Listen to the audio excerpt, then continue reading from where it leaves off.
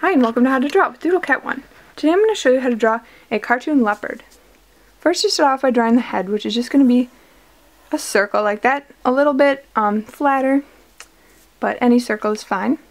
And then I'm going to draw the mouth part, which is really low. As you can see, I'm keeping it less than even half of the face, so maybe even a fourth. And then for the nose, I'm just going to draw a circle there, but a wide circle on top. And for the mouth, I'm going to draw two little dots here on either side, and then I'm going to connect them back to the nose there. Alright, and then I'm going to draw three circles for the whiskers.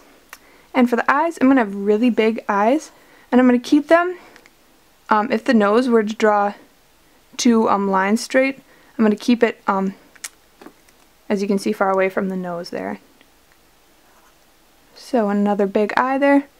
And now what I want to do is I'm just going to trace that back from the eye to connect that to the nose, which draws kind of like a snout, I guess, for lack of better words. Alright, and then for the eyes I'm going to draw two circles on the inside. I'm going to color the rest black. Just like that.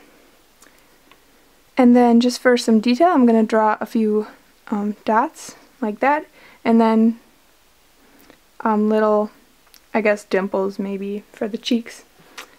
And for the ears, I'm just going to want to draw two pretty small circles there, just like that.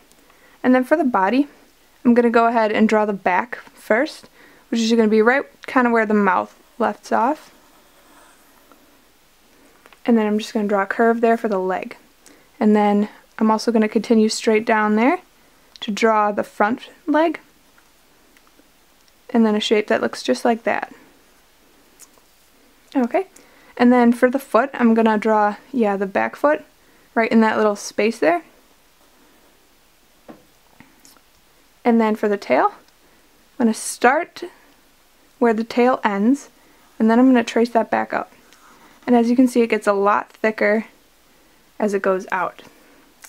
And I'm just going to fill that in with a circle, and then I can draw little circles on either side there, just like that. And I'm going to add two details there for the claw, and then for the last part you can just add dots here and there. For details you can do different sizes and shapes. And there you go. That's how to draw a cartoon leopard. Thanks for watching, and be sure to subscribe to my channel for lots more drawing tutorials.